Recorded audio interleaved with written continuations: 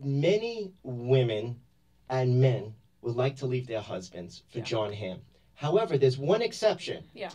That one person in the world has only no person. love, the only person in the world person. that has no love for Jon Hamm. Yeah. You. Tell I have the nerve to not be in love with Jon Hamm. What happened? I just think he's like douchey. Like, I've known Hammy since he was a doctor on some Lifetime show. And I just feel like he's very good as Don Draper because he's playing himself.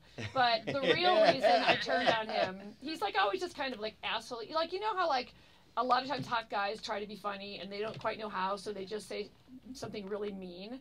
And so I was at, this is like a very name-droppy story, so get ready. So I was privileged enough to be at about a 10-person dinner, and there's a woman named Sue Mengers, who was the first female power agent ever, and I was in her mafia. And the way I got in was after I won my first Emmy, and I held it up and I went, "Suck it, Jesus, this award is my God now." I got like in so much trouble, and people took out full-page ads against me. And then Sue Mengers called and she said, "You've earned a seat at the table." So I go to Sue Mengers' house, and I'm fucking in between Jack Nicholson and Jon Hamm. And Whitey Bulger had just been captured, and he played him in The Departed. And you don't get to talk to Jack every day. It's kind of special. So Hammy's wasted, and he's in my ear going, "You're so old.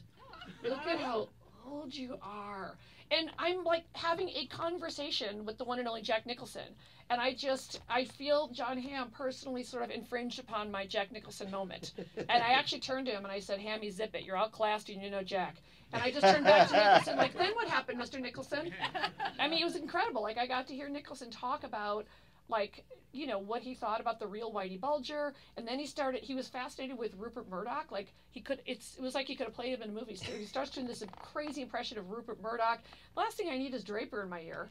So, yes, it was an unusual experience. But he's very talented. I get it.